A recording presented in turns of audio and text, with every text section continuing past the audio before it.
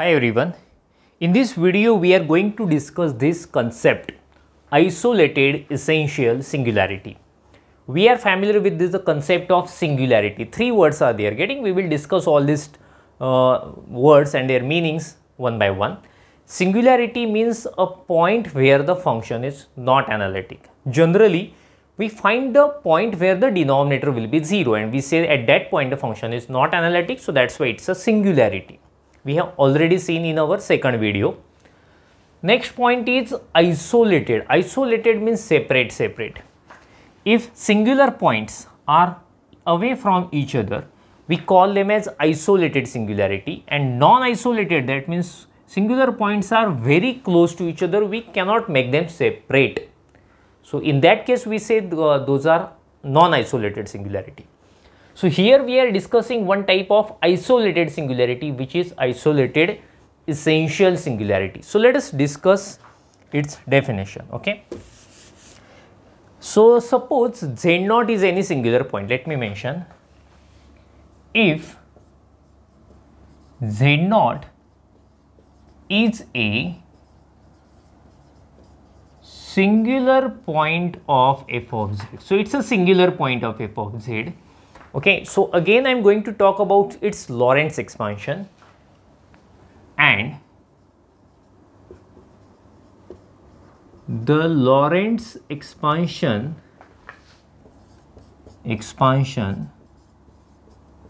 of f of z about z is equal to Z0 is, its Lorentz expansion is f of z is equal to summation n running from 0 to infinity a n z minus Z0 raised to n. So you know that this is the analytic part of Lorentz series, plus now I am going to write the principal part, b1 upon z minus Z0 plus b2 upon z minus Z0 square, b3 upon z minus Z0 cube, plus and so on, bn upon z minus Z0 raised to n plus bn plus 1 upon z minus Z0 raised to n plus 1 and so on.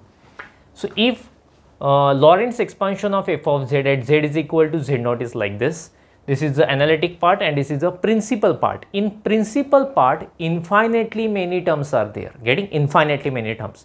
That means infinitely many bn's are non-zero. Okay, it is not terminating anywhere. In that case, we say it's a isolated essential singularity. Okay, so let me mention that is principal part. Let me mention principal part of this series is not terminating. That is, infinitely many bn's are non-zero. Okay, so there are infinitely many bn's which are non-zero, then we say then z is equal to Z0 is isolated essential singularity. Okay, so getting the point when we say it is isolated essential singularity. Okay, in most of the types of singularity we find the Lorentz expansion. So here also we talk about the Lorentz expansion. We are finding the Lorentz expansion of f of z at z is equal to Z0 having two parts, analytic part and principal part. In some in previous video we have already seen in some cases principal part is having only finite number of terms, but see here principal part is having infinitely many number of terms, and that principal part is not terminating anywhere. Okay, it's not finishing. There are infinitely many terms, infinitely many bn's are non-zero, then we say it is isolated essential singularity. Let us discuss one simple example so the concept will be clear to you. Just make a screenshot of it, then we will go further. So let us discuss this example. Sine 1 upon z minus 1. You can easily see if I put z is equal to 1, you will get 0 in denominator. So that's why z is equal to 1 is a singular point. Let us find the Lorentz expansion. So we are familiar with a series of sin z. What is series of sin z? It's z minus z cube by 3 factorial. This is very standard series, okay? Okay, so same series I am going to use for this one. Simply at a place of z, we have 1 upon z minus 1. At a place of z, what we have? 1 upon z minus 1. Let us use to expand in this way. So 1 upon z minus 1 minus 1 upon 3 factorial is there, getting? But z cube, that means this bracket cube. So you will have 1 upon z minus 1 cube plus next term will be 1 upon 5 factorial into 1 upon z minus 1 raised to 5 and so on. Okay, so this is Lorentz expansion of given function f of z at z is equal to 1, since z minus 1 appears everywhere, getting? So what is the analytic part? What is analytic part here? In an analytic part, that z minus 1 bracket will appear at numerator, but there is no any term having that z minus 1 at numerator, so there is no any analytic part.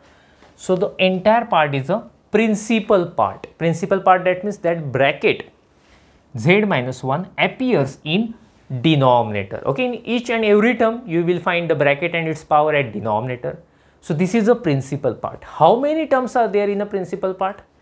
Infinitely many terms are there in a principal part. So that's why that principal part is not terminating. It's not terminating. It is not finishing anywhere. So that's why it's a isolated essential singularity. So there are infinitely many terms in principal part of a series. Therefore, z is equal to 1 is isolated essential singularity. Okay, so in this way we proved that z is equal to 1 is isolated essential singularity of a given function f of z. Make a screenshot of it, then we will stop. Okay, we will meet in next video. Thank you. See you.